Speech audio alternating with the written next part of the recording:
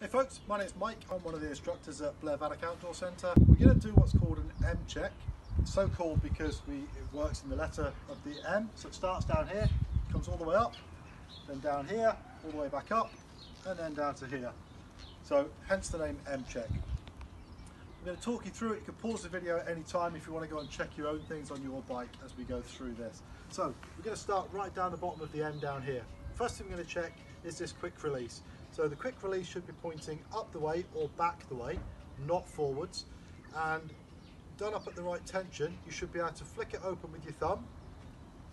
And when you're doing this up, you should have to use the palm of your hand, give it a little bit of pressure, and it should leave a little mark on your hand which disappears really quickly, and that's in the right place.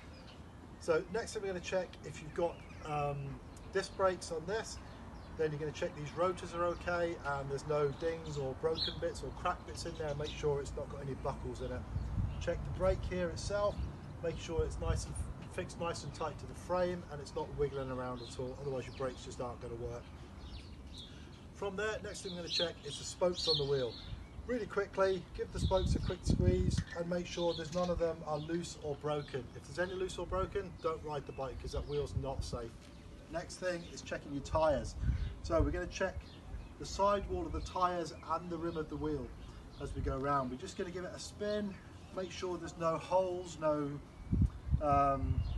tears or rips or really worn out parts on this, all the way around the whole tyre.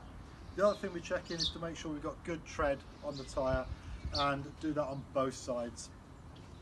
From here we're also going to come up and check the forks, make sure there's no bits of oil on here that are just dribbling out and running out of here, because your seals might have gone, so you might need to get that checked out.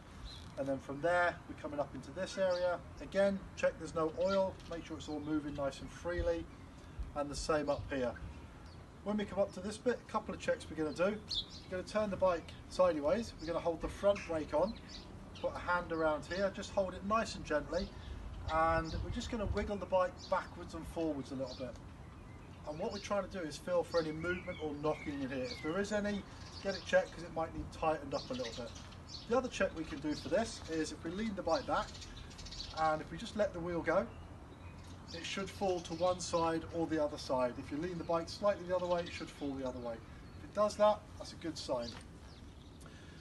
From there, next thing we're going to do is we're just going to come along the bars and we're going to make sure the bars aren't twisting and swiveling all over the place, so these are all nice and tight on it. If there's any movement in there, you need to tighten these up.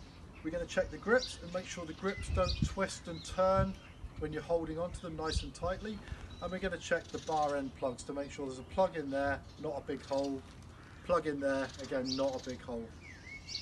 Check your brake levers and gear levers, make sure they don't wiggle about and move. And when you squeeze the levers, make sure they don't touch the bars themselves, the grips. There should be a little gap in there when the brake's squeezed. That's us come from the bottom of the M up to the first bit, so that's the first bit of it done.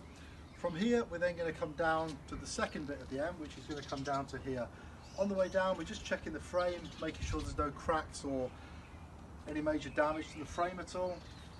And then we're going to come all the way down to the bottom here. We're going to give the pedals a quick spin, make sure they're turning okay. We're going to hold on to these cranks and we're going to give it a little wiggle back sideways and make sure there's not too much play in there, there's no movement or clunking in there as well. Give it a little spin, make sure that's freely turning, and we're going to check this bit to make sure that this bit here for your gears, your front mech, it's fixed nice and firmly to the frame. That doesn't wiggle about at all. Otherwise we're not going to have good gears at all. We're then going to come up to the third bit of the M, which is coming up this one. Again, checking the frame, make sure it's in good order. All the way up here, if you've got a quick release, same applies as to the front one. Make sure it's done up at the right tension. We're going to check the seat and make sure we're going to wiggle it that way, make sure it's nice and fixed, and then we're going to wiggle it up and down the way and make sure there's no movement in that. If it twists, tighten this up. If it wiggles up and down, there's a couple of screws and bolts in there, you can tighten those up. Once we've done that, we're now looking at the fourth part of the M, which will come down this way. And again, checking the frame as we go. We're going to check this rear mech, the gears, make sure that's all fixed nice and firmly and securely to the bike. Make sure your gears are in good order. There's not lots of teeth missing in there and lots of dirt in there, clogging it all up, stopping your gears from working properly. Same as we did for the front wheel, we need to check this wheel now. Give your spokes a little squeeze all the way around, make sure they're all good. If you're happy with that, check the rim, check the tyre wall, make sure there's no abrasions, there's no bits of wire sticking out, there's no holes in there, and check you've got ample tread on there as well to give you good grip when you're on the bike. Check this one, make sure this one's done up the same as the front one is, and again you're checking this brake and this rotor just to make sure they're all in good order as well. One of the last things we're going to check is we're going to check the brakes are actually working. So we're going to push the bike forward and hold on to the front brake, and the back wheel should come up. And then we're going to pull the bike backwards and grab the rear brake, and that should happen. Gives you an indicator that your brakes are working okay, and then when we're actually on the bike, we're going to check the gears are working okay as well.